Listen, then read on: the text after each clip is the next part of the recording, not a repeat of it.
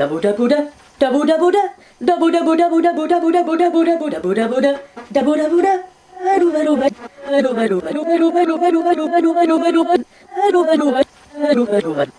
Hello and welcome back to all those with ears tuned to sound. I am PeaceforReece, your host, once again with a new album review.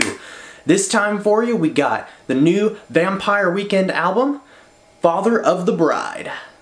This is the long-awaited studio release from the New York indie pop and rock outfit Vampire Weekend that have certainly been keeping us waiting for a long time. The last we saw of the band was back in 2013 with their release Modern Vampires of the City. It was an overall somber release for the band when compared to their first two albums, but no less captivating. Finally, earlier this year, the band teased us with a few singles that hinted at a more somber and stripped-back approach.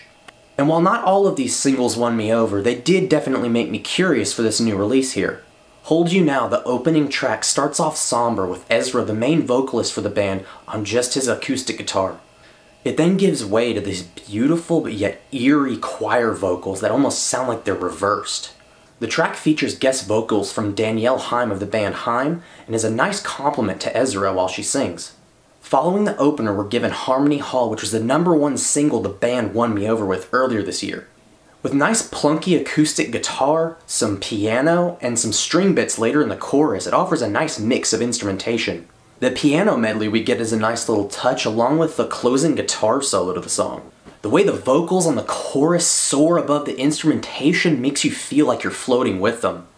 The following track, Bambina, is just too short and leaves you wanting more. It packs a lot into its short runtime of 1 minute and 43 seconds with these claps throughout and these infectious verses. It's too good of a tune to be this short. The next track, This Life, is one of the best on the album with this easy to sing along to chorus that will surely get stuck in your head. The overall atmosphere and mood of this track is very reminiscent of Van Morrison's Brown Eyed Girl, and the guitars only reinforce that. The vocals layered in tremolo at the very end of the track are an excellent touch as well. So, with these first 4 tracks, the album gets off to a pretty good and propelling start, but in the middle of the album, it takes a little bit more of a different direction. Big Blue's a short little dud that's pretty boring, doesn't do much, and thankfully doesn't last too long. How Long is another track similar to Big Blue in that it's really slow and quite boring. This one does give us a little bit more instrumentally layered chorus with some extra bits thrown here and there, but sadly that still can't save this track from falling into the more forgettable side of the album. The track Unbearably White sadly follows in the same footsteps as the previous 2 tracks and gives us only slow and boring. Its melody is both uninspired and lazy, and even the string bits peppered in throughout can't help it. And all the previously mentioned trends and vibes continue even on to the next few tracks. For the most part, they're all pretty forgettable and don't leave much of an impression on me.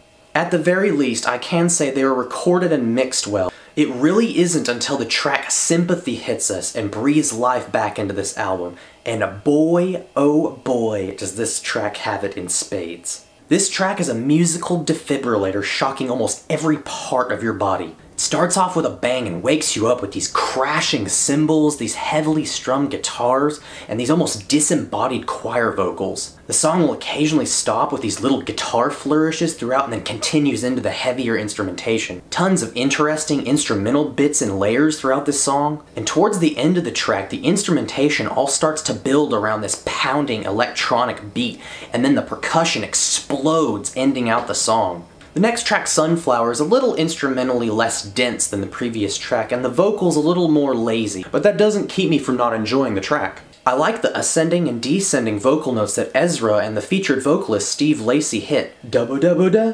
double-double-da, double-double-double-double-double-double. The following track, Flower Moon, opens with these heavenly auto-tune and layered vocals. And the line about Coca-Cola and red wine, ooh, sends shivers down my spine. The rhyme was intentional. Sadly, the vocals on the chorus are a bit passionless from the guest vocalist, and the rest of the song, while it is mixed well, just can't match the beginning. The track We Belong Together contains an electric mandolin of all things and features Danielle Haim back on vocals again. The chorus on this one's real fun and gives me almost like a Renaissance fair vibe. Danielle's vocals are once again a good compliment to Ezra's and lend to an overall fun little tune. Stranger is an upbeat tune with a well-layered recording and lots of varied instrumentation. Pedal steel, clarinet, and all other sorts of things make their way into the mix. The melody on this one is simple and easy to go along with, and I love it when the vocals join together and both sing, "Things have never been stranger." Spring Snow starts off with these interesting vocal bits layered in auto-tune filters and all other sorts of effects. Contains these nice little crashes of piano chords on the chorus. While the track is slow, it's interesting enough and keeps my attention, unlike a lot of the tracks in the middle of the album. Now on Jerusalem, New York, Berlin, sadly my previous statement doesn't carry over.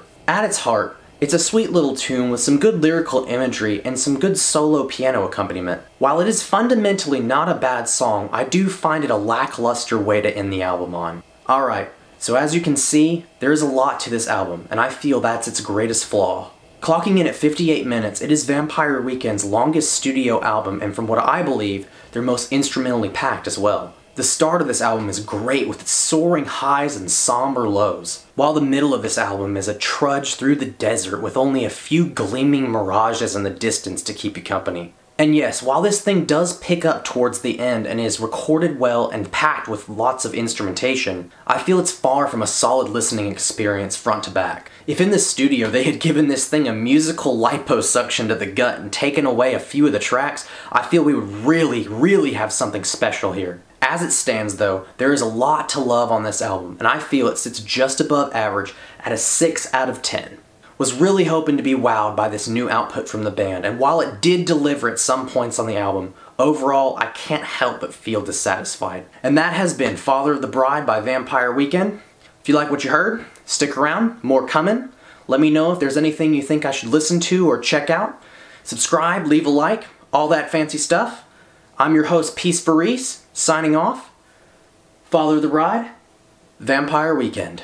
Sullivan, did you like the new Vampire Weekend album?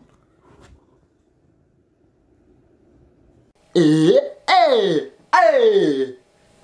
the Pantorella, Mamma Mia!